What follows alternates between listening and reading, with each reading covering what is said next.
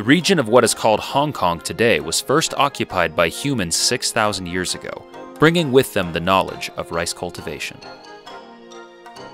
In 214 BCE, the Qin dynasty incorporated the Hong Kong area into China for the first time.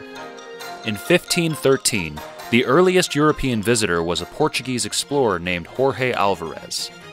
Portuguese merchants established a trading post called Tamao in Hong Kong waters and began regular trade with southern China.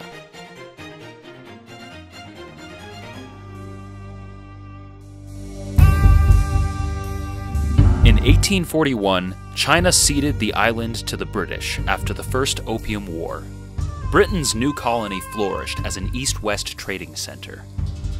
On July 1, 1898, Britain was granted an additional 99 years of rule over the Hong Kong colony under the Second Convention of Peking.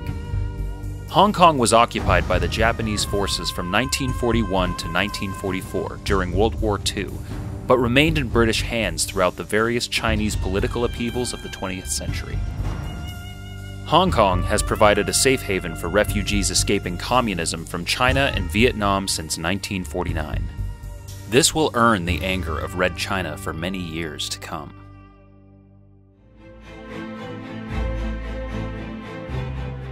Originally a sparsely populated area of farming and fishing villages, the territory has become one of the world's most significant financial centers and commercial ports due to its democratic political system. Hong Kong has a major capitalist service economy characterized by low taxation and free trade. Its currency, the Hong Kong dollar, is the 8th most traded currency in the world. Hong Kong is the world's 10th largest exporter and 9th largest importer, and home to the 2nd highest number of billionaires of any city in the world. Hong Kong was transferred back to China in 1997 at the end of British rule as a special administrative region. China pledged Hong Kong would maintain separate governing and economic systems from mainland China under a principle of one country, two systems. Under this principle, Hong Kong would continue operating in a capitalist economy, and residents would continue to have rights to speech, press, assembly, and religious belief, at least until 2047. However, around 2012, Red China began to insert its power to subjugate Hong Kong by only allowing candidates approved by Beijing to be elected by Hong Kong citizens.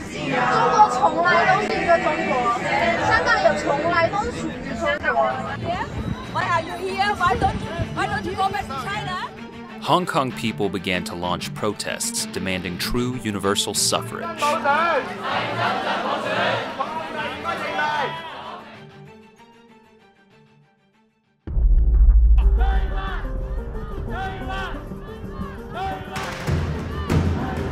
The Umbrella Movement was a political movement that emerged during the Hong Kong democracy protest of 2014.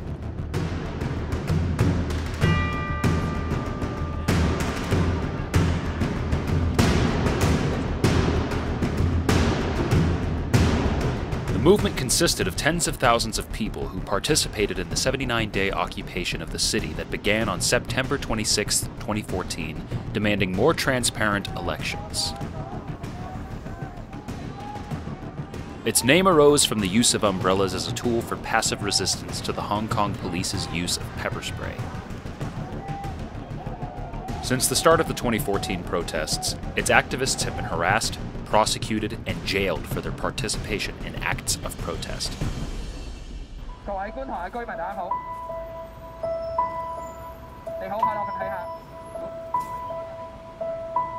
After being named by People's Daily newspaper under communist regime several times, I will probably be the prime target of the new law. But what makes me fear is not my potential imprisonment, but the gloomy fact that the new law will be the threat over the city's future, and not only my personal life.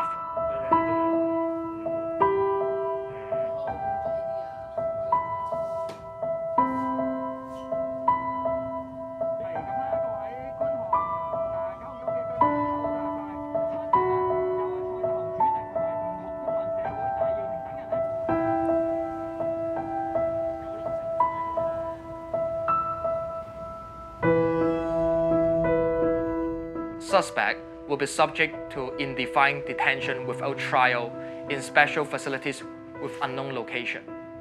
Once the law is implemented, I and the city's freedom lovers will probably be subject to secret trial, torture in prison, and television confession.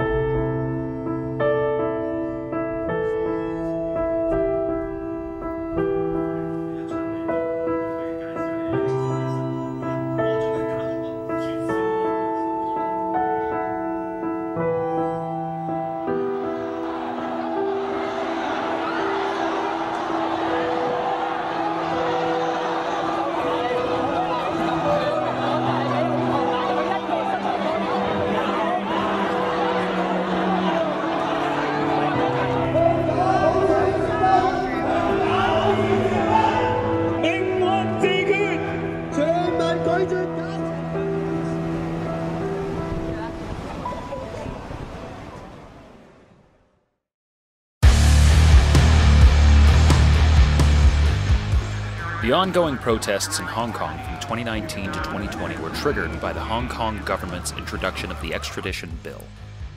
The bill would have allowed extradition to jurisdictions including mainland China and Taiwan. This led to concerns that Hong Kong residents and visitors would be exposed to China's arbitrary judicial system, thereby undermining Hong Kong's autonomy and infringing upon civil liberties. More than the citizens of Hong Kong, the extradition law extends its extraterritorial jurisdiction over people who are not residents of Hong Kong, meaning any person on Earth could technically face prosecution according to the law. This set off a chain of protest actions. As the protests progressed, Hong Kong's chief executive Carrie Lam withdrew the bill on September 4, 2019, but refused to concede the other four demands. Exactly 1 month later, she invoked the emergency powers to implement an anti-mask law. As the current situation has clearly given rise to a state of serious public danger, the Chief Executive in Council decided to invoke the power under the Emergency Regulations Ordinance and make a new regulation in the name of Prohibition on Face Covering, which is essentially an anti-mask law. To counterproductive effect, confrontations escalated and intensified. Police brutality and misconduct allegations increased, while some protesters resorted to using petrol bombs and vandalizing pro-Beijing establishments and symbols representing the government.